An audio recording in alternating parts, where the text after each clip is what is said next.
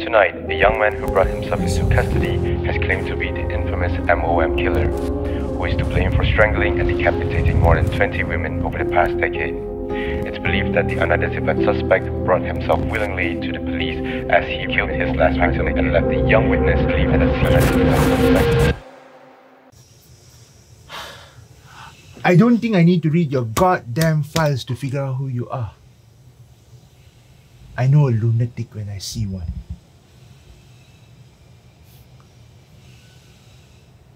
And you may not have anything on you. I assume you have a decent life, perfect education. Maybe you even still live with your parents. There could be someone. Could be a lovely relationship or maybe the opposite. But in all that, somewhere, your life took a toll. And you decided,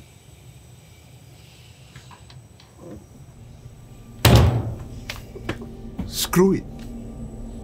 I'm impressed, Detective. It seems that you know a lot about me, but you left some minor gaps in your little analysis. Please!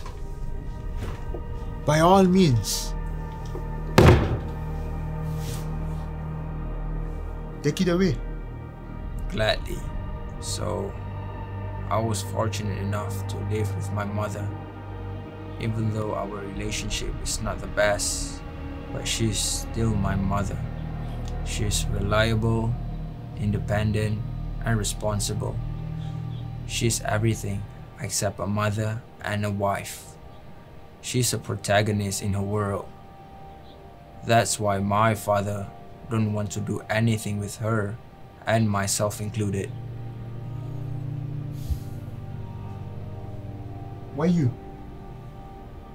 I ran off to his parents' house because I couldn't take it anymore, being humiliated.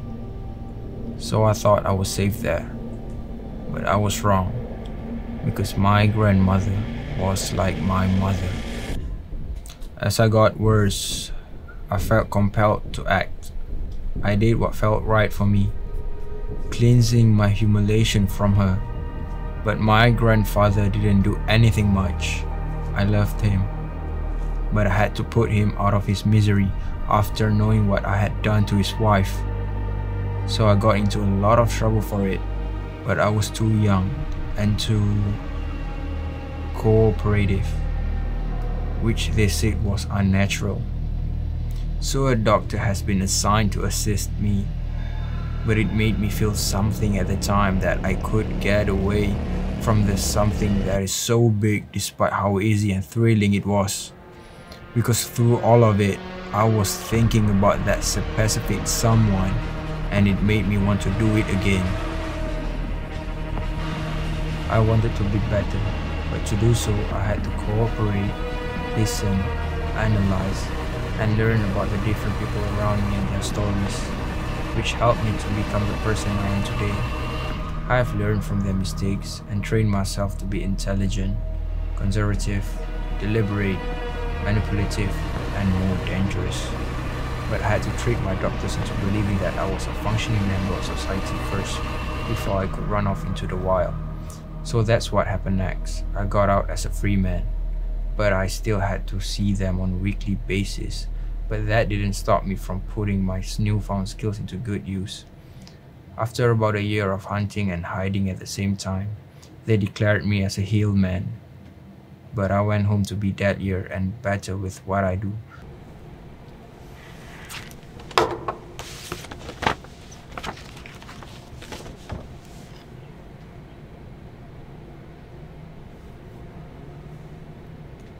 Why are you looking at me like that?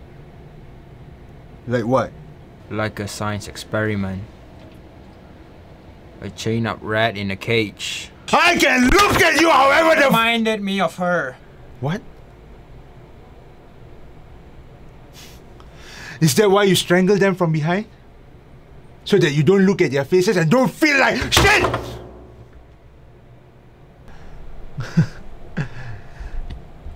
Did you really think you can get sympathy out of me? Trust me. I've been tracking you down for years. Trying to figure out who you are, what you look like.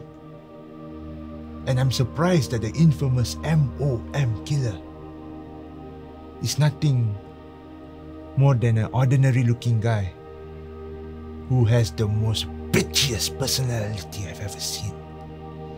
Is that how you people do these things around here these days? I mean, I say another and you guys assume another.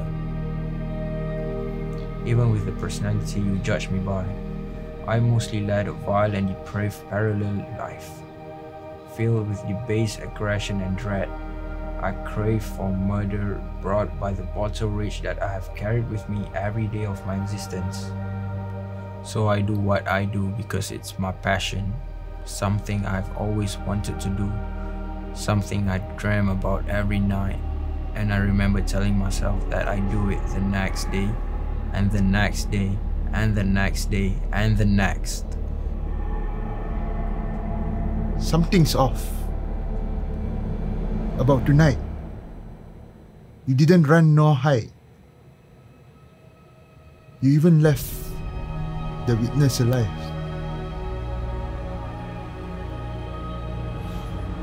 She was too traumatized to say another word. It's like you willingly want to get yourself caught.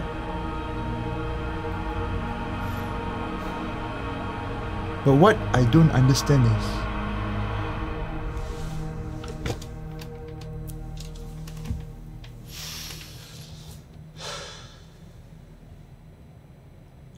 why today?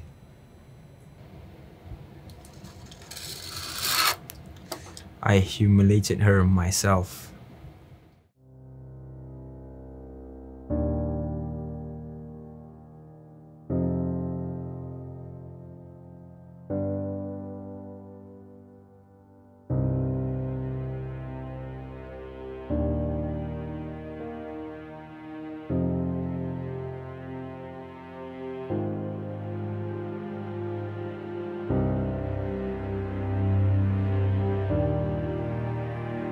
If you rewind your life to a moment where everything goes well, it is the moment when you are born seeing the world senseless, evil's only permanence. I couldn't hurt my mother for what she did to me, as she was the only reason I was born and the reason the light was shed on me. I could murder her, bury her body in the dirt, where no one would notice it from the highway. The desire to kill my mother impeded the way, as no son in the world is capable of doing so. I had just received word that my mother had died when the phone rang. Suddenly, the rage, the desire, the violence that had consumed my entire life had vanished. I can't come back from this. I can feel the anger inside me, but I am still somewhere inside me. More than that, better.